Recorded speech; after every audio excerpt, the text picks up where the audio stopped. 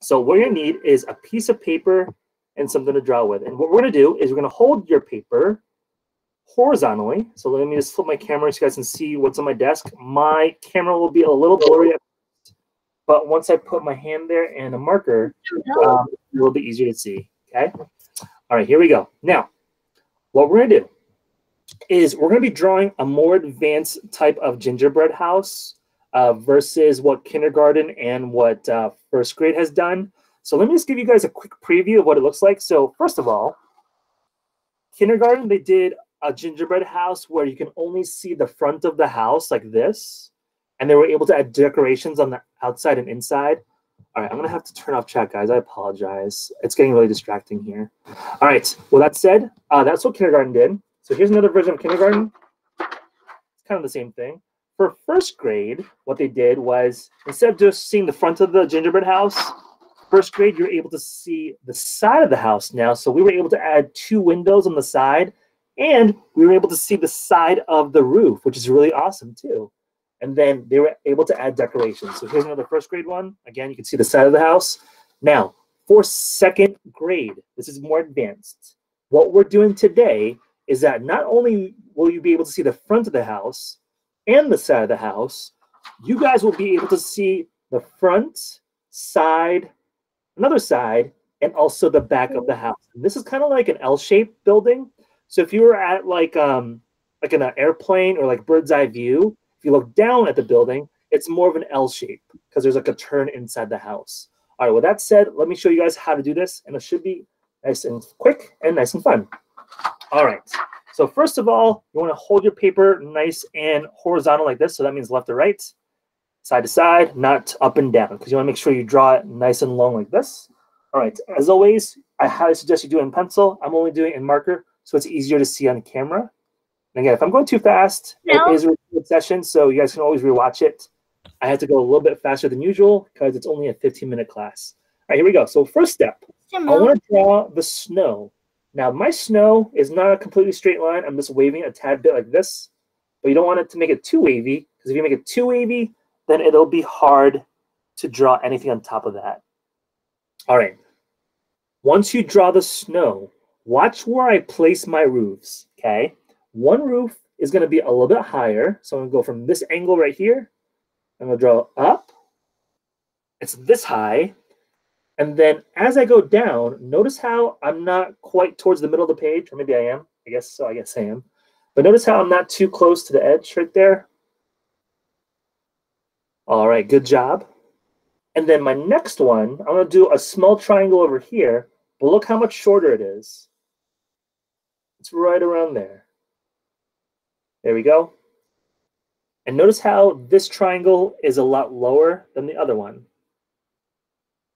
Now, what you're going to do, I want you guys to find a place where to put a dot in the middle between them. So if I go from this point and this point, I'm going to go from this triangle right here. I'm going to make a straight line going all the way across. So right around there, there's my dot. So notice how I go straight, guys. I didn't go up, I went straight. So make sure you guys fix that if you guys accidentally went up at an angle. Because from this dot, now we should be going up at an angle to here. Okay, so watch what I do. I'm gonna go from here, I'm gonna go up. Okay.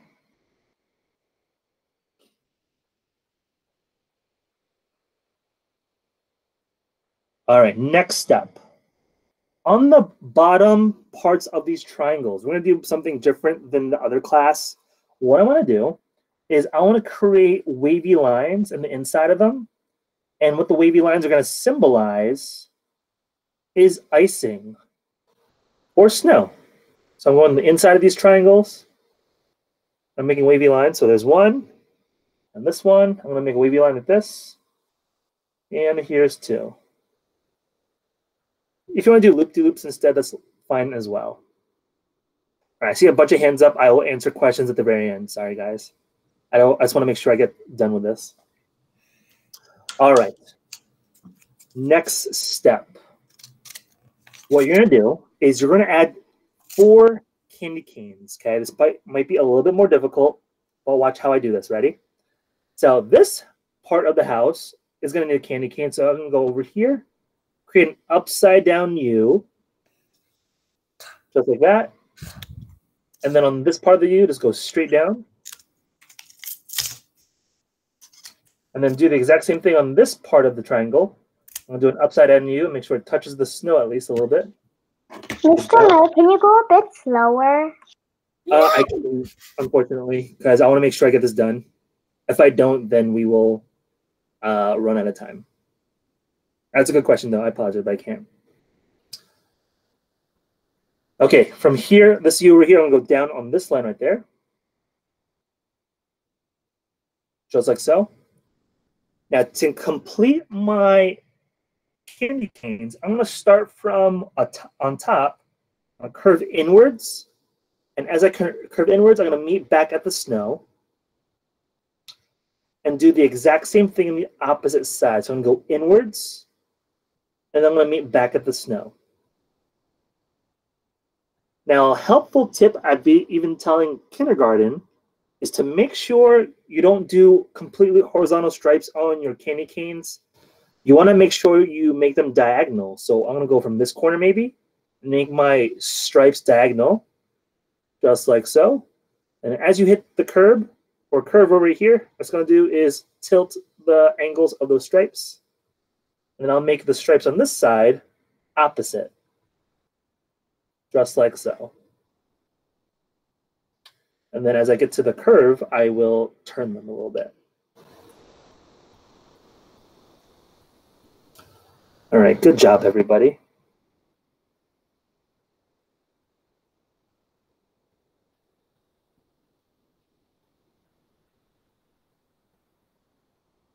All right. What you want to do is do the exact same thing underneath this triangle. So if you don't have enough room for this candy cane, I'm going to try to squeeze it in there. And I'll do another one right here. Notice how they're opposite from each other. And then they are a little bit smaller. That's fine too, though. And again, it doesn't have to be perfect. I think my other drawing was a little bit better than this one. But hopefully it turns out good. And I'm going to add my stripes. Diagonal stripes. There you go. Try my best. There we are.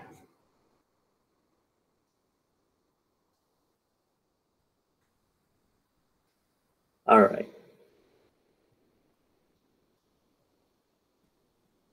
All right, we have about 6 minutes left, and I gotta do a couple more things before I let you guys go. Okay, and I will slow down once we get there. Can you record this? Oh, sorry. It is recording. All right, with that said, we want to finish off the roof because I forgot to finish it with you guys. So go from that middle point where it bends, where the roof is. So I'm pointing to it right now. All you're gonna do is either go left or right. I prefer to go this direction. Sorry, I don't know. I think this is left for you guys.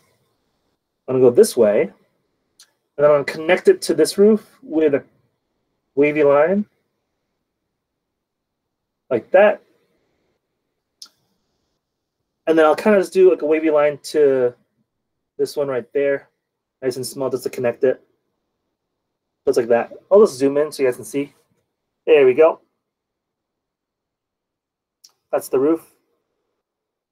It's a little bit off, but it's okay. It'll work still.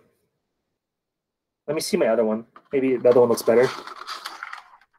Mr. Mil, I really wanted to say to you that you're the best art teacher I've ever met. Oh, thank you. I think I'm the only art teacher. Next Mr. Mil, right, next step. I've seen another one. Hold on. I apologize for interrupting, but we got to keep going. All right. It's up to you to decide where you want the door. You can either have the door on this section right here between these two candy canes, or you can have the door on the other side, depending on which side you want. I prefer to do it on the bigger side, though, so I have more room. So I'll do my door nice and big, just like this. And then I can add a circle about the size of like a quarter on my page, because that's how much room I have, just like so. And then in order to make spiral candy, all you gotta do is start from the middle of that circle and then spiral out. There you go.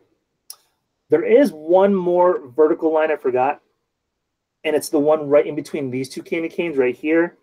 And the reason why we need a vertical line right here is to show that the house is an L shape.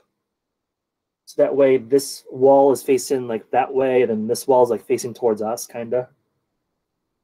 So I forgot about that vertical line. That vertical line is nice and important. All right. There's only one more thing I got to show you guys before you guys can decorate it any way you want. And that's the Utz pretzel. So the Utz pretzel is kind of like a window. I'm just going to do a square with curved corners, just like this.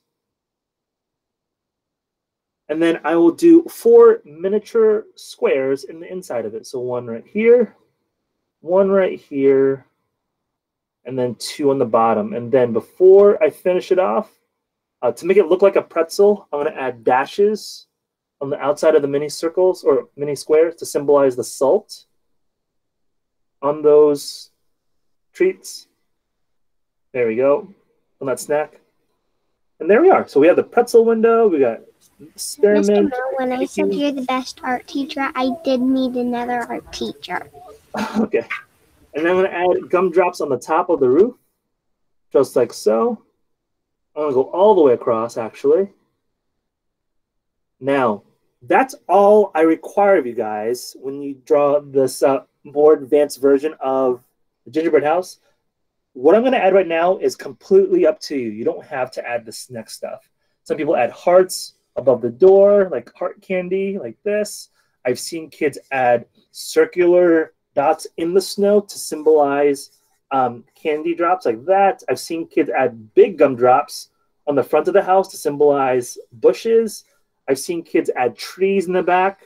Maybe a triangle like this goes all the way back like that. Symbolize a tree. You can do that if you want. So again, I'm going a little bit quicker. I've seen kids add snowmen, maybe in the foreground or in the background. Some people add a snowman head right here. It's going to be kind of popping out of the back, so because I don't have that enough room. There you go. Here's my snowman. And he's kind of waving. It's kind of like photobombing, I guess. There you go. And there's other stuff you can add also if you'd like. So that's mine from this class, and here's mine from the previous class from there. All right, well, that's it. I'm going to stop recording. If you're not done or are done, if you want to share with the class, you can hold up to the camera right now so we can all see. Go ahead. I added a gingerbread